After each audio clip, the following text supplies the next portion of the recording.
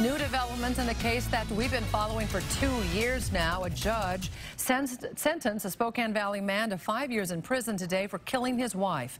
A jury had already found Dwayne Thurman guilty of second-degree manslaughter last month.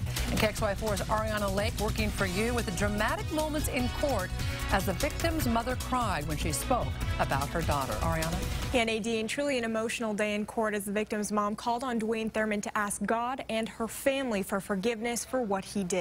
Thurman was on trial for the shooting death of his wife Brenda Thurman in 2016. He says he didn't mean to shoot her while he was cleaning her pistol in their home. Prosecutors argued he should have known better with his military and law enforcement background.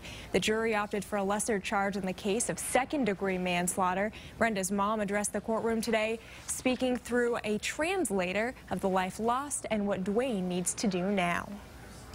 Our lives have changed. I don't have my daughter, and my grandchildren don't have their mother.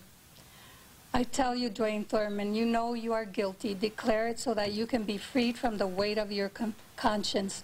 All your life, ask God for forgiveness and repent also to us. I have forgiven you. Prosecutor John Love said the charge usually carries a 2-year penalty for someone without a prior conviction, but a special enhancement was attached. The fact that a gun was used, which adds 3 years to that sentence. Coming up tonight at 6, we'll hear from Brenda Thurman's daughter. She has filed a civil lawsuit against her stepfather, claiming this killing was no accident. In studio, Ariana Lake, KXLY4 News. Thank you, Ariana.